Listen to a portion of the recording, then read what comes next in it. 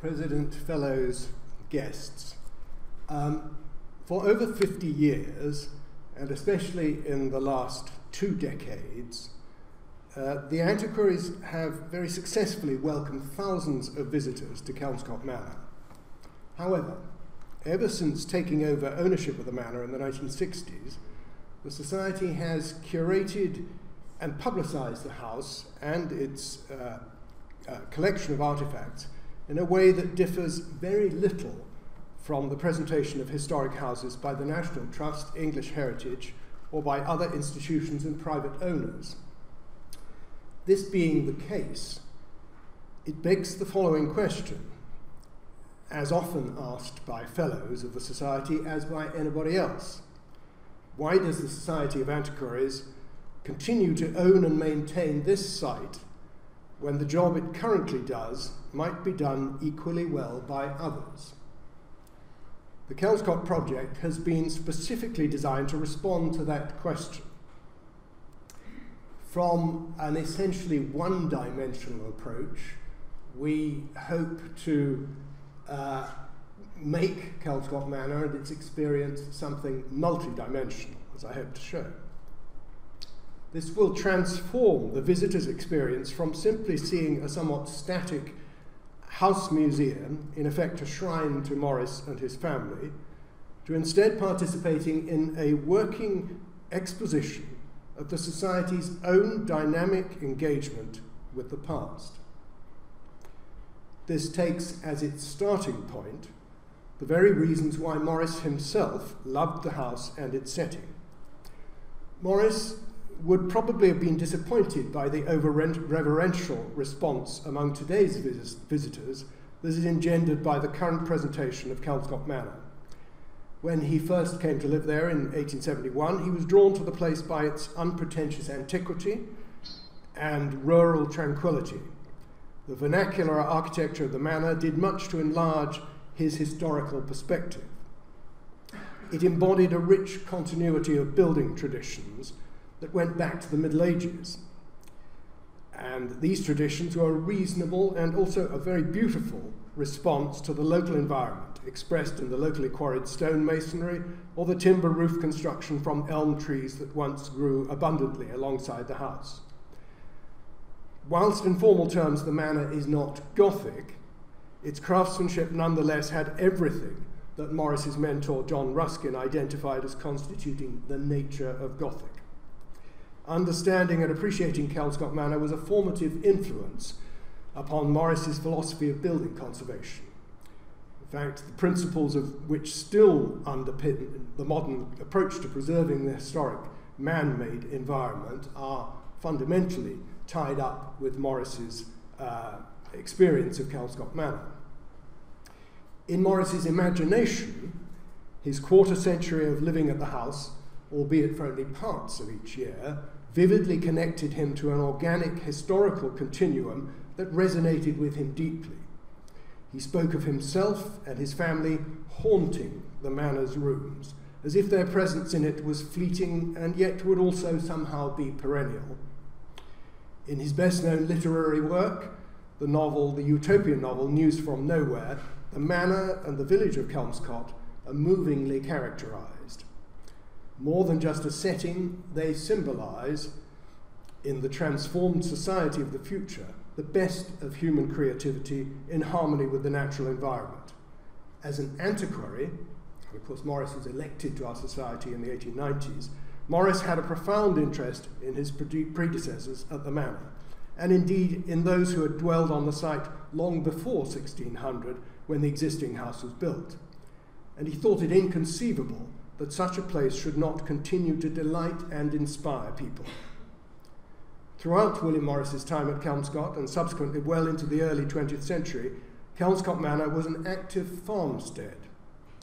The barns and yard were in daily use by one of the local farmers. Morris himself frequently commented on the daily economy of agricultural work that he observed, and in which he was sometimes involved. For example, rescuing stray ducklings on one occasion. He also found endless inspiration in the landscape and natural life of Kelmscott. His letters, written from the manor, invariably mention local plants, trees and birds, and his acute observation of nature lies at the heart of his designs for textiles, wallpapers, and the intricate decorations of his Kelmscott Press books. The Kelmscott project, therefore, adopts a holistic approach, encompassing not only the manor house, but all the outbuildings and garden, and the whole surrounding landscape. Its interpretation of the site and its repair and conservation of the buildings will emphasize a deeper historical view of the manor than hitherto, and its agricultural buildings and their functions. It will include research into previous, i.e. pre-Morris generations of occupants, as well as archaeological investigation of the whole site. Since the village's buildings, except the church, all post-date 1600, it will pose the question, where is medieval and indeed prehistoric Kelmscott? It will make appropriate use of the barns for learning activities for all age groups, examining the impact of the local environment on human activity from prehistory onwards. And I should add that recently we've begun an important collaboration with Newcastle University, which will research how children and young people, the potential antiquaries of the future, engage with the past. An exhibition programme will use the Manor's reserve collection for in-depth examination of Morris's work and the history of the site. Other exhibitions, curated by fellows, will be drawn from the Society's own extensive collections here at Burlington House. Just one example, brass rubbings or, for example, archaeological material, as well as loans from other relevant institutions. An artist-in-residence scheme will explore the inspiration of this special place for contemporary visual artists and crafts workers, and could also include writers and musicians whose work could be publicly performed on site. Within the manor itself, learning resources will be available in what's known as the cheese room on the first floor for visitors to study aspects of the collection and the buildings, etc., in greater depth. The manor's attics, perhaps one of the most evocative spaces in the whole building, will be used, where appropriate, for on-site conservation of artifacts from the manor's own collections and for displays about modern conservation techniques and methodology. That's a summary of the vision that we have for the project. You'll certainly hear more detail of how that's going to be implemented in Paul Richolds' talk after mine. I'll now show you some pictures. I mentioned May Morris. We have Kelmscott Manor because May Morris, William's daughter, looked after it throughout her lifetime and, as many of you will know, bequeathed it to Oxford University, who eventually passed it to the Society in the 1960s. You see a watercolour by May, top left, of her sister Jenny and their mother Jane in the tapestry room. Bottom left is May, again in the tapestry room, but in 1909, looking through the proofs of the collected works of her father, which she edited with some splendid essays, the marvellous collection of biographical essays. And on the left you see May in the 1930s, around the time that she made her arrangements for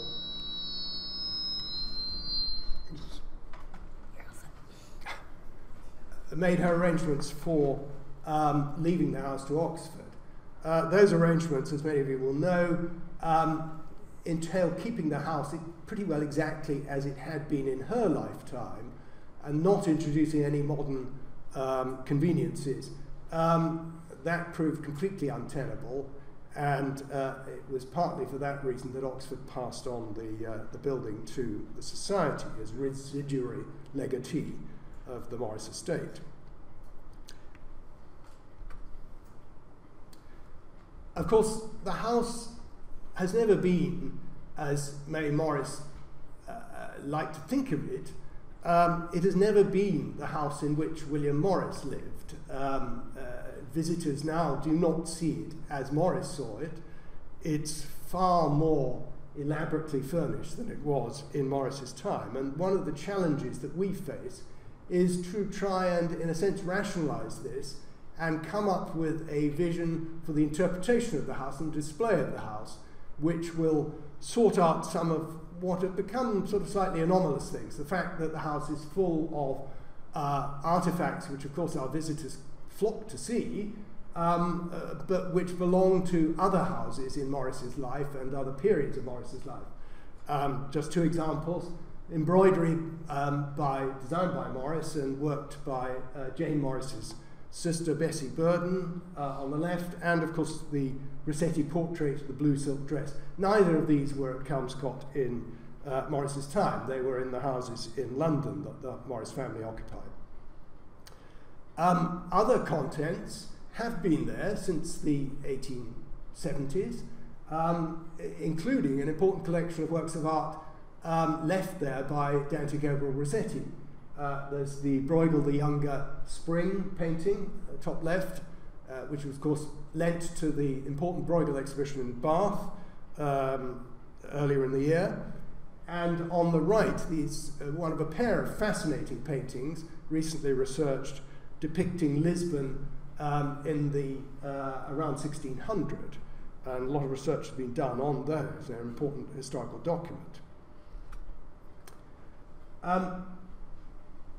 And we don't have an enormous amount of evidence for how the manor looked in Morris's lifetime. The best surviving evidence are the photographs that Frederick Evans took. Frederick Evans, the great architectural photographer, who went there in 1896 when Morris was still alive, and then just after his death in 1897. And we can assume that both those sets of photographs show the house insofar as Evans documented it, and he didn't by any means photograph every room. They do show how the house looked when Morris was there. At the top you see the garden hall. I'm sure most of you are familiar with the manor.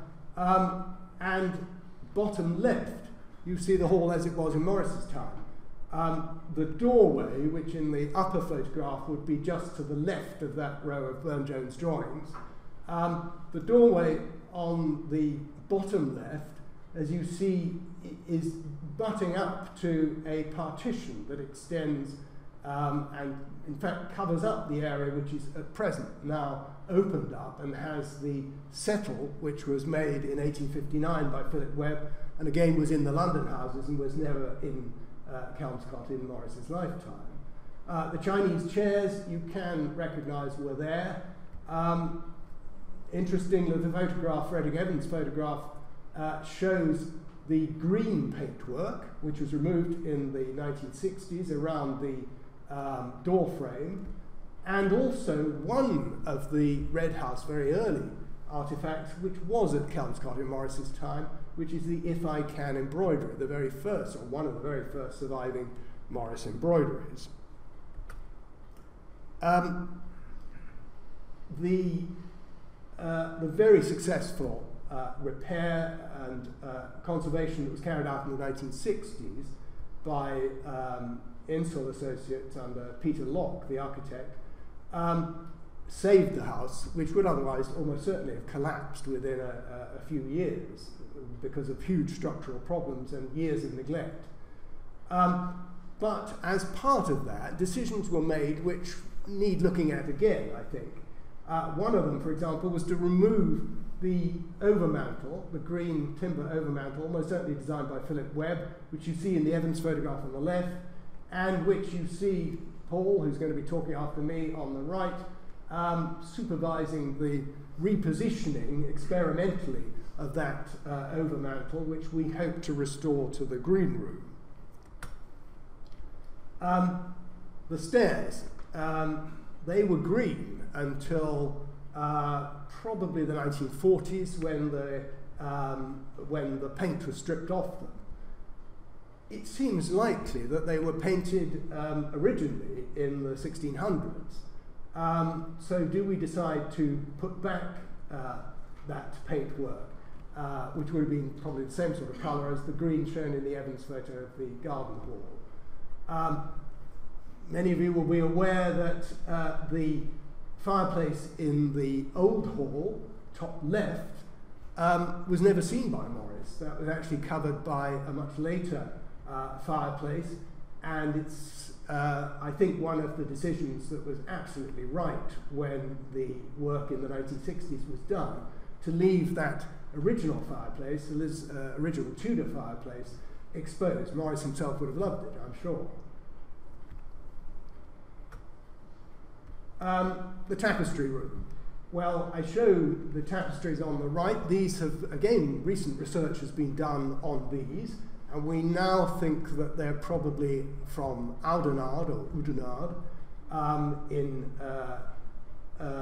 in Belgium, and are from the 1600s. They were arranged completely differently in Morris's time, and as I mentioned about the garden hall, there was originally a closet in the tapestry room, and the tapestry went across the partition that divided that closet from the main room. Whether we rearranged the tapestries to bring them back to something like their arrangement in Morris's time, and indeed in Rossetti's time, because Rossetti used, when he was in the house in the 1870s, used that closet as a studio. This is one of the questions we'll be addressing. And bottom left, again, on the Frederick Evans photos, you'll see quite a lot of furniture was got rid of. Now, some of this was got rid of in the 1930s, but some, I believe, was later got rid of by the antiquaries. And I do fear that it might have included some of this Georgian furniture, which was almost certainly Morris family relics, belonging either to Morris's father's family or the Shelton family, his mother's family. And it's interesting to see that the house was furnished not with Morris's own chairs necessarily, some of the rooms were, but that he had these family heirlooms in the, we know that William Morris's father's desk was at Kelmscott, and that was sold in the 1930s. So there's quite a lot of missing furniture, which will be good to possibly track down, although we're not eager to fill up the rooms again. They already have a lot of furnishings. The attics. One of the things when I first became honorary curator was that I did find that the attics, as they used to be, were full of interesting exhibits of Morris textiles and other artifacts by Morris, but I felt that this increasingly gave this sort of museum atmosphere to the place. There are plenty of other museums that display Morris in a proper museum context, not least William Morris Gallery. And by showing these artifacts, you were losing the simplicity, the purity of the space that's so evident in the famous Evans photo here. So actually we have got rid of the carpet. The carpet, in fact, I think was from Burlington House. So it's come back to Burlington House, I think. So there's no doubt Kelmscott sometimes was regarded as a bit of a dump for things from here.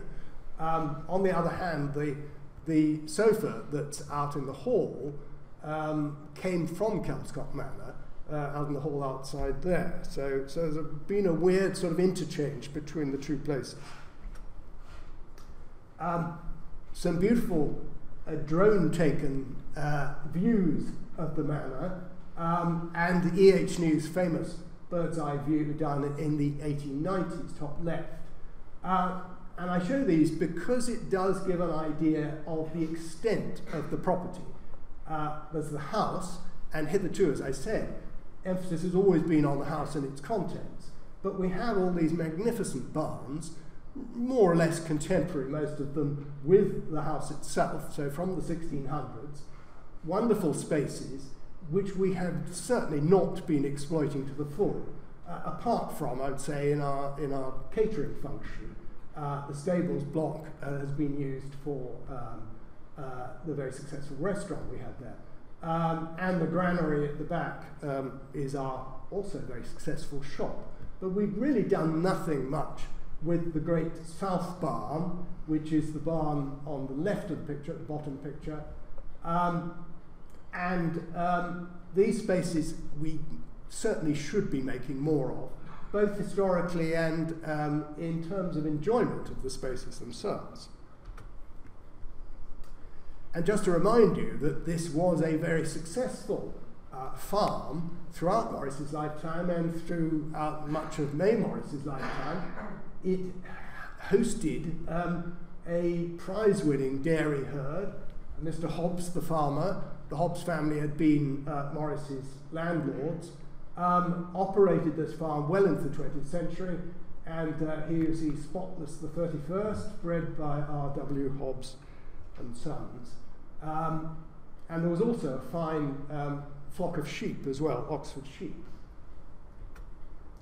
We need to make more of that, the fact that there is this long continuity of an agricultural economy at Kelmscott, which relates directly to the agricultural economy of the whole area, and we do nothing about that at present, and that's something that we should be telling people about, and which is a way of people to, for people to access the site who may perhaps not be particularly interested in William Morris.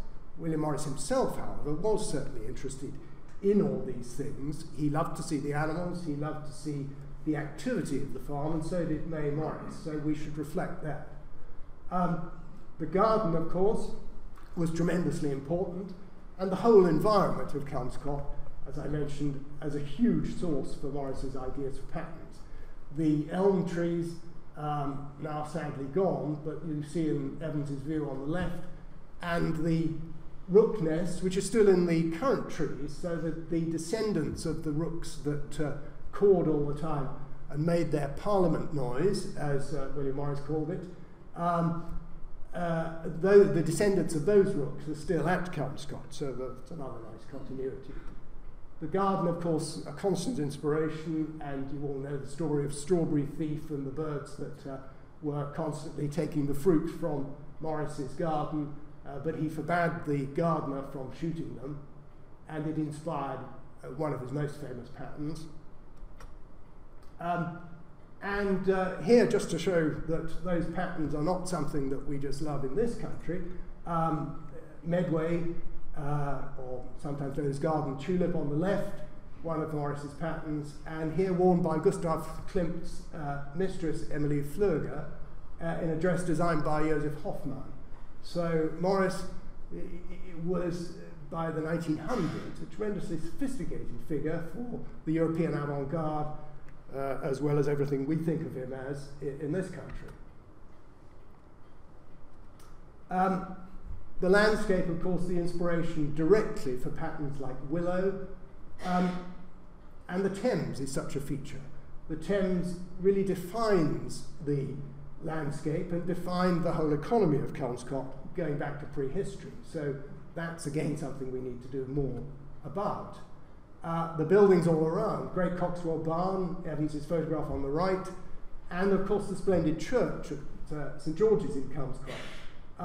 Not much overtouched by Victorian restoration, and unusually with some of its original stained glass, the patron saint St George, from the mid-15th century. And round about, of course, I mentioned the impact of Morris's ideas in the creation of Society of Protection of Ancient Buildings. Before and after, top left, St Albans Abbey. That's what Morris was protesting against, Lord Grimthorpe's horrific sort of Disneyfication of the West End of St Albans.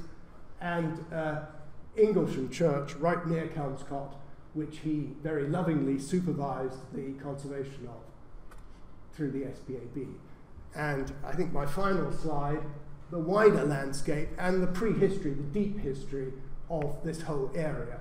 Witten and Clumps, top left, and of course the White Horse, where we do have a direct connection with the White Horse because Philip Webb, who built the memorial cottages at Kelmscott, his ashes were scattered on the White Horse at Uffington. So I hope that gives a little summary, and I'm sure Paul will give you a lot more detail. Thank you.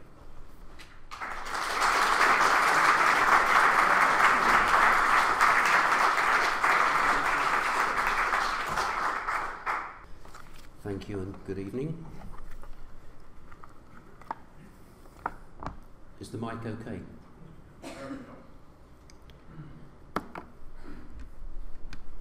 Showing again the picture that Peter showed. This is going to happen a little bit, I think. This is the new engraving from the 1890s, the same decade that Morris died. What's remarkable, I think, in many ways, is that the buildings are almost exactly the same. Hardly anything has changed. We've got this view with the foreshortened farmyard in the corner there, and in the bottom left there is a building which is a very simple framed thatched byre for the cattle in the farmyard. That is only a base now, the building's gone, but otherwise the whole thing is really, for all intents and purposes, the same. Now, presently, the buildings are used, as you all know. People come to the house, they visit the site, they want to see the gardens, the house, the collection, and all of that is supported by very simple facilities in the farmyard, and that's worked pretty well up to now. I've been looking at the condition of these buildings over the last 11 years now, and I've seen them gradually deteriorating. A number of problems were identified when I did my first quinquennial inspection 10 years ago, and those have carried on in the same vein. We've really got some fairly common problems as well as a lot of individual ones around the site.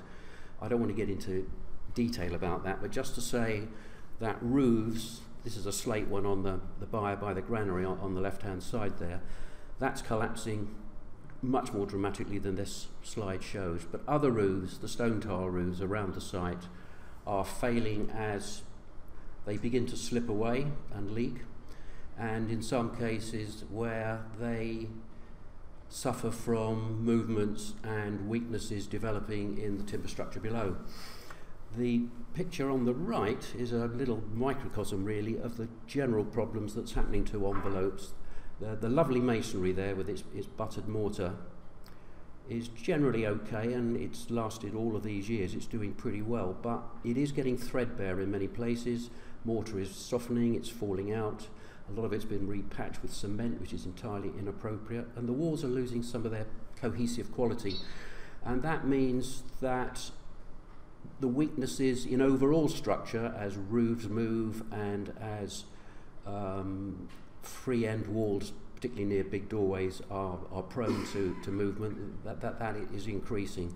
And this window, which is on the back of the manor itself, shows a lot about what's happening there. You've got that masonry I just talked about. The timber lintel, we suspect, behind the label on the window is softening, deflecting slightly. That allows the wall to belly out. We're going to have to put a lot more reinforcement as well as repointing into some areas of the walls. Also on that window, you can see the window is splinted. The left-hand mullion is splinted with a piece of iron that's done a lovely job but is now rusting away, and the window needs repair, and the mullions need repair, and so it goes on. There's a fair amount of that kind of thing to do. So it seems a very opportune time for the Society to fulfill its ambition to develop all ideas about the different interpretation and education activities that Peter has just talked about, and to do that comprehensively with, inevitably, the upgrading of the facilities. And what will be happening now is that there will be alterations of a fairly small kind in some places where we're just making a good background for the things that Peter talked about. Other places where we're providing new accommodation for the important activities around teaching and school visits and the education that's going to be greatly increased. And the general addition of worthwhile toilets, increased kitchen and cafe, new services, and a whole new drainage scheme.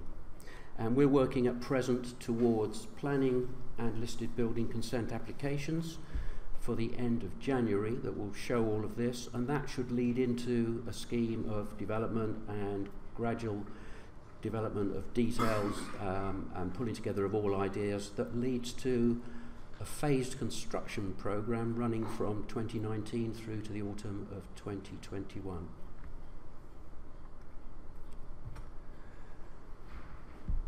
That's the farmyard 100 years ago or so.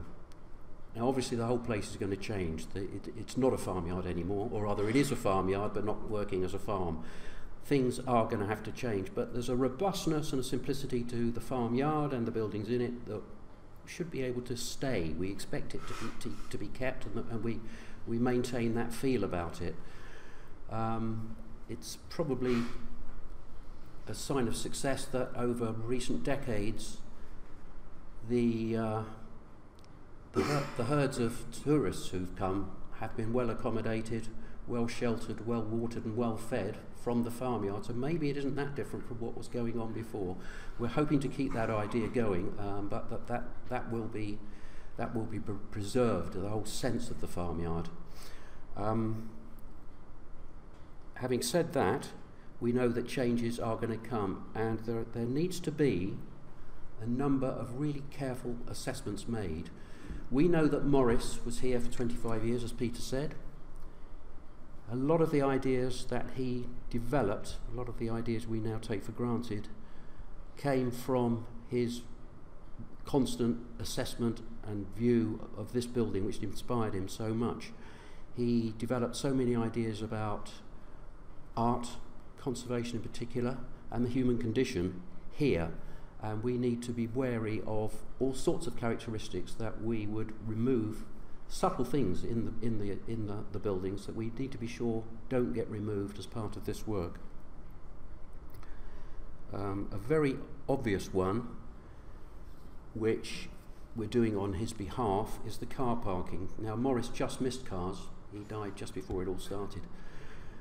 But I think from all points of view, safety, ecological considerations, pollution, the noise factor, the nuisance of cars coming to visit Kelmscott, going through what is essentially a quiet village, all these things need to be addressed. So the car parking is being moved away from the site altogether, and it will now go into an area at that end of the village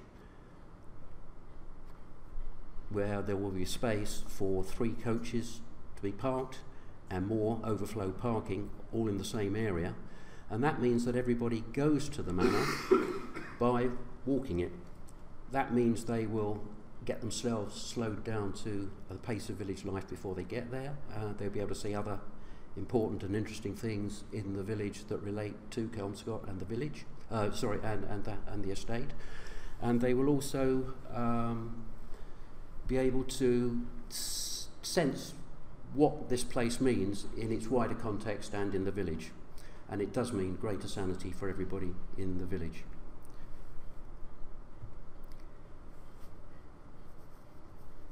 These are quite simple vernacular buildings. Morris saw how important they were. They're nothing more in a way than local materials fashioned into somewhere to live, somewhere to work. And yet over hundreds of years, this country has developed very beautiful arrangements across the country, widely seen as very special. And Morris's understanding of that is important here. These are simple buildings. They're simple and they're honest buildings. And this shot, which has actually got Morris in the corner there, says a lot about the incredible form, artistry, the sophistication of what all of this can produce. But they're not grand buildings. What we don't need is a grandiose scheme, and we're all very mindful that we should be making here something that is a true Kelmscott that people can visit, and not just another one of those visitor centres that happens to have a Kelmscott label on it. The attics again, Morris understood and indeed built into the manifesto for SPAB in 1877 how important it was that buildings should survive in every way, that it's not just a matter of preserving the architecture. They have distortions from time, they have changes to their look, they have dents, they have a patina, and he applauded that and saw it as every bit as important in understanding what they were about and what was worth conserving, and that was all beauty in its own right. And that again is something that must be held on to here of all places. And the attics, which have undergone a huge amount of work because of the dire condition they were in the 60s, as Peter said, there's something slightly missing now from the sense of them, which we hope to retrieve, and I'm hoping that the way that we readdress the layout of services in those rooms and the way that we decorate them will add something of the original flavour back again.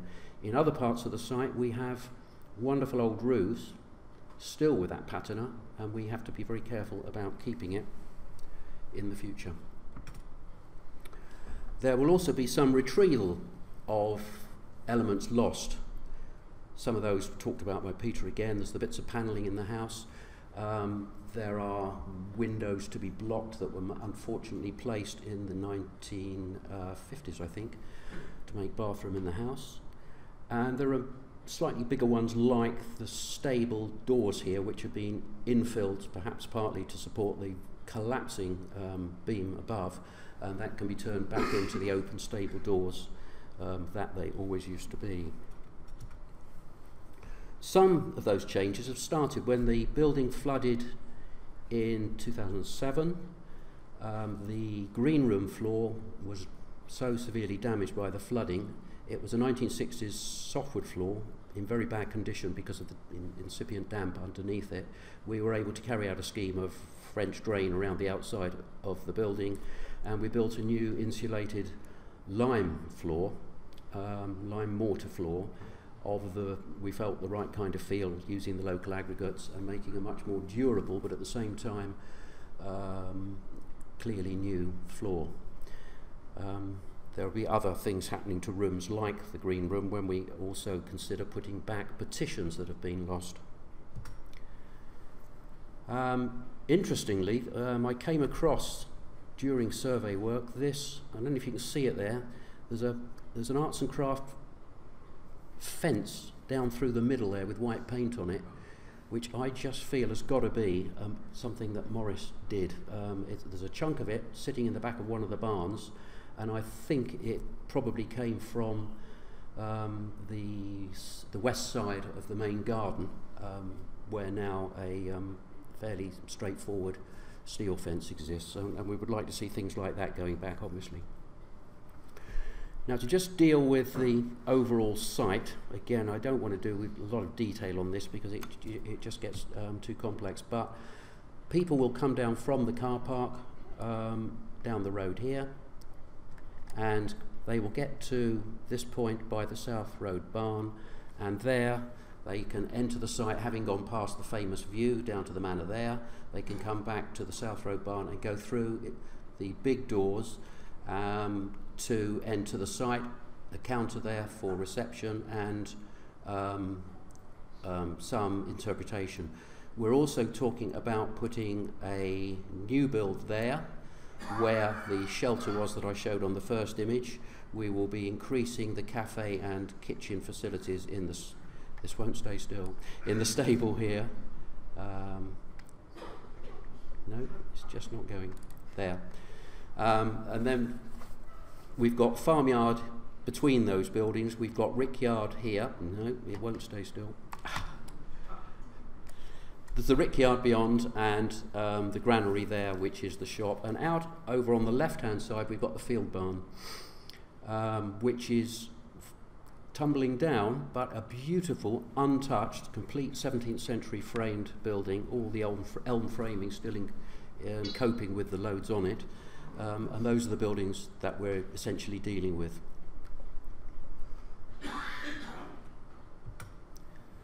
The house itself is in obviously fairly good condition overall after the 1960s phase of work, but there are problems occurring to gutters. They're all beginning to leak badly now. We've got the parapet gutters in some places, tend to back water into the attics when the water gets too deep, when there's ice around, and some work needs to be done there, as well as high-level works on the walls to do that kind of reinforcement that we were talking about. On the right-hand side, you see the restoration block, as it were, bad word in this context, but the late 17th century block, which is the White Room and the Tapestry Room, and there we have quite a bit of that bellying of the masonry that's been talked about, as well as big shear lines and cracks developing up through the windows. So there's a project there to support the walls while we replace and repair a lot of the stonework. Inside the building, the attics you can see at the top.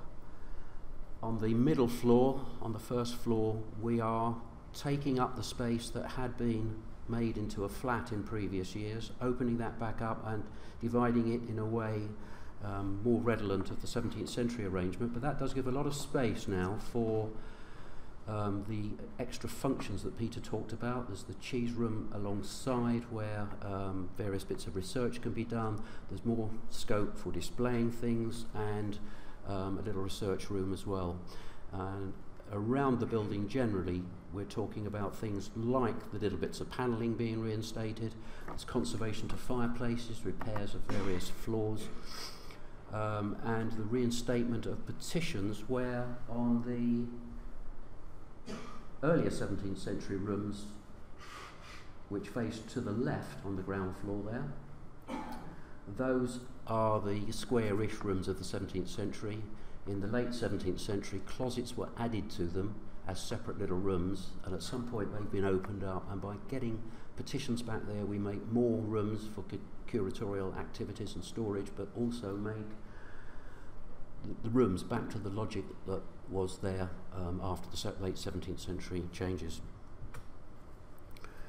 South Road Barn, which is a thrashing barn, opposing large doors. This is the building that suffers the most from those structural deficiencies we talked about, and I think you can see there on the bottom long section just how far the walls are tipping out. That's accurate digital survey. They are really alarmingly out. An attempt has been made to restrain them. Our engineer tells us that's not working terribly well and they need refixing in a more robust way. That will happen. And then there's various bits of repair to the walls to get the envelope back together. Now this becomes the reception, this becomes where people arrive. They get a strong sense of the farmyard and the nature of the buildings from this building, which is very simply altered only by making the doors work in a more effective way and building in desk and various elements for the interpretation. There will also be in the area that is the ostler's cottage, that is the bit that juts out towards the bottom, we're able to make new toilet accommodation much more extensively than we and discreetly than the present toilets. On the stable barn, which is the present cafe, as I said, we'd open up these doors. You can see the tie rod end plates coming through on the elevation there. There's been a lot of trouble. This roof is really pushing the walls around and we need to stabilise it. And the roof on the right is the original format. It's the 17th century design, but a lot of the timbers have been replaced with much weaker ones. The purlins are all suffering, and the ceilings have been collapsing as far as I can remember a good 5 years, and everything's been underdrawn with very simple boarding to stop that landing on people. So there's a very thorough job to do here on the roofs, which will give us the chance to get insulation in there at the same time.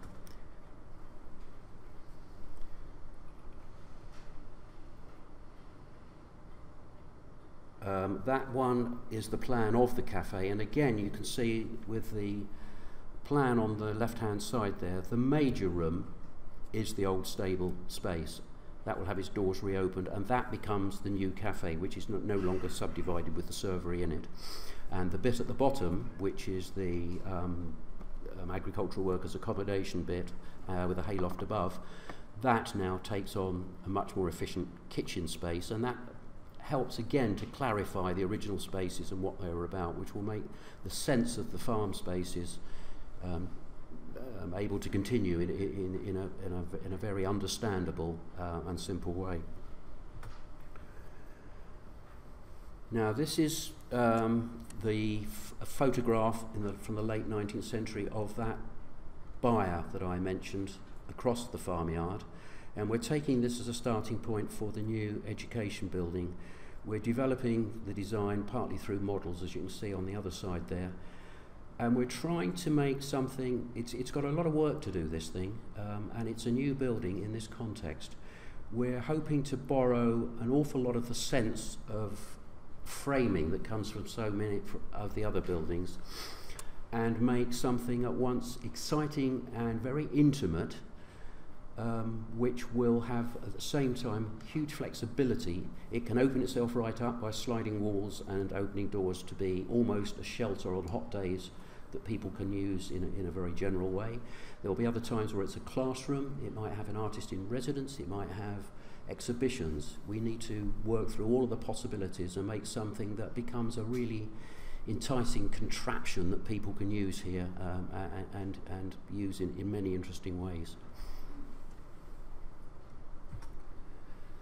And that's the field barn out in the fields there, which is well away from the rest, but it would make a wonderful, slightly separate field activities centre. It will have something, you can see from the photograph on the right, something of the kinds of qualities that I've just described for our hopes for the new building.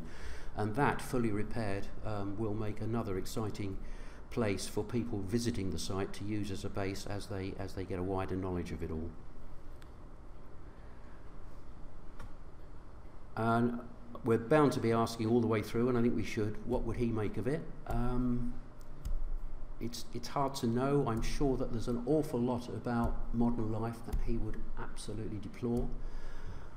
I think it's also true that the validity of his teaching and his views is so well respected and becoming so relevant on so many fronts that perhaps we can assume that he might not be disappointed with the fact that so many people still want to come to Kelmscott and understand what it's all about. Thank you.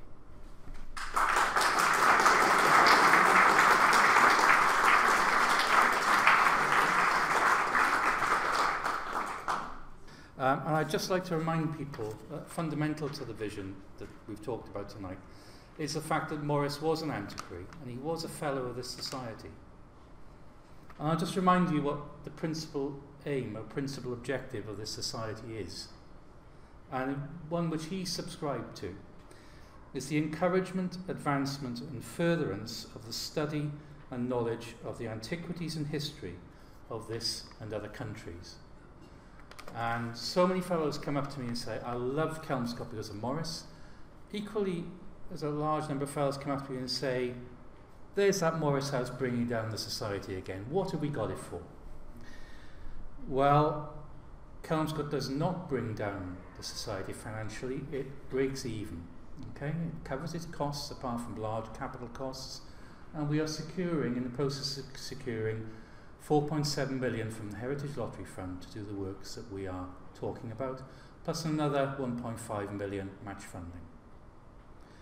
It does not bring the society down. Equally, to pick up Peter's thread, for many of the 50 plus years we've held it, it's fulfilled our public engagement obligation as a charity. But I would suggest it only very rarely meets our primary objective as a learned society. And that is the obligation I've just read out to you.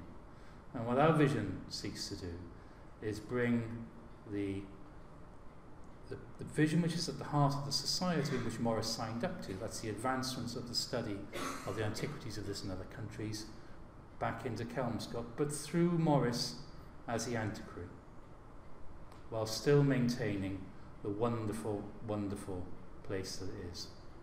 How many of you have actually been to Kelmscott? Great. How many of you haven't? Come on, don't be ashamed. Not so much. That's good, because all the Kelmscott fans are all in tonight. You should be in my office some days.